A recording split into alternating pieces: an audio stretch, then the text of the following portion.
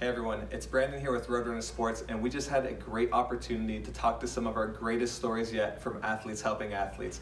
They received their very first hand cycles from us when they were very young, and now they're off competing in the Paralympics in Tokyo.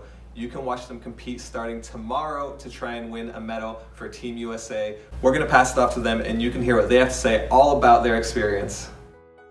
When I got the hand cycle, that was the first time I had ever done like mileage, like just going and pushing for as long as I could. And I think that that was a great like first step into track, because you know, you push a lot when you're a wheelchair track athlete. And I think that that was a really good like introduction to the sport, even though it was a different sport. When I was a kid, I've kind of always wanted to become a doctor, and that's what I'm studying to do now. And then once I started swimming, I knew I wanted to go to the Paralympics someday and like represent the USA.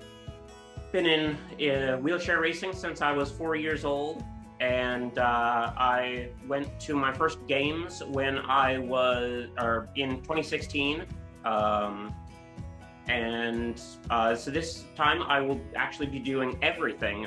So the 100 through the 5,000 on the track. So 5 events on the track, and then I'll also be doing the marathon. Competing at the Paralympics, it's ever since I was a kid, starting competing. I've always wanted to compete at the games and be with the best of the best and surpass my own accomplishments. So it means a lot to me to compete at the games. I'm so happy that I can give a voice to disabled athletes, especially younger athletes. I think that, like I said, when I first started wheelchair track, I didn't have a wheelchair track team that I could lean on, and I hope that I can inspire a younger athlete and maybe give them some advice, somebody to lean on during the process of learning.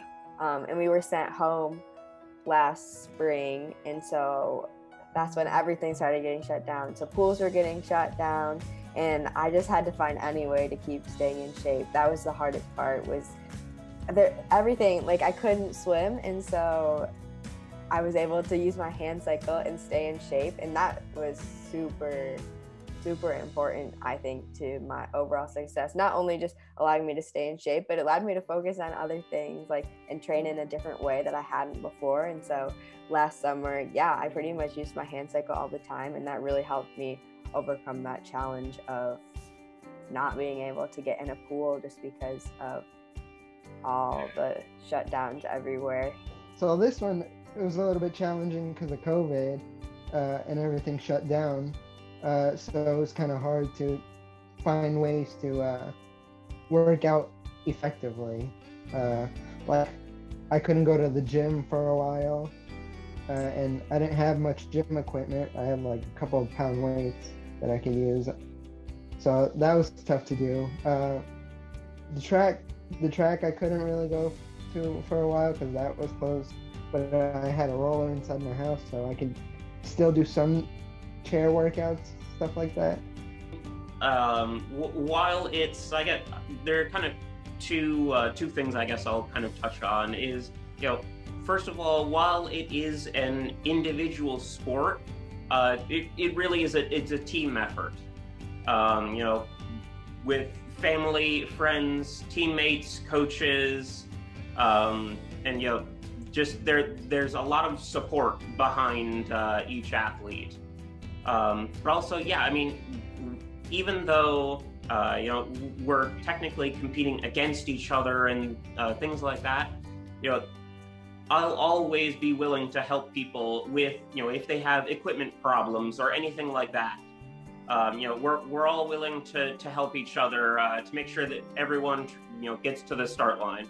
I think that when you're in a wheelchair, or a hand cycle, you definitely feel that like pain that comes with endurance sports, and that's something that I definitely feel in a wheelchair racer, but I first felt it in the hand cycle, and you kind of have to like adjust your mind to that like pain isn't a bad thing. It like helps you improve, and you're gonna be better tomorrow for it. And I think that like being in the hand cycle and just kind of getting used to that endurance pain was really good for me. Go out there and reach for the stars and reach for your dreams, because no dream is too small, no goal is too small. So anything is possible if you put your mind to it.